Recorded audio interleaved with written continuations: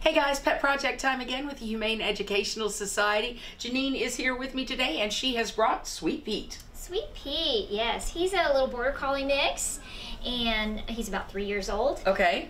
He's a little timid when he first meets you, but like his name says, once he gets to know you, he's just a love bug. Yeah, he's a little overwhelmed, I think, by the Christmas tree and the Christmas decorations. And the camera. And the camera as well.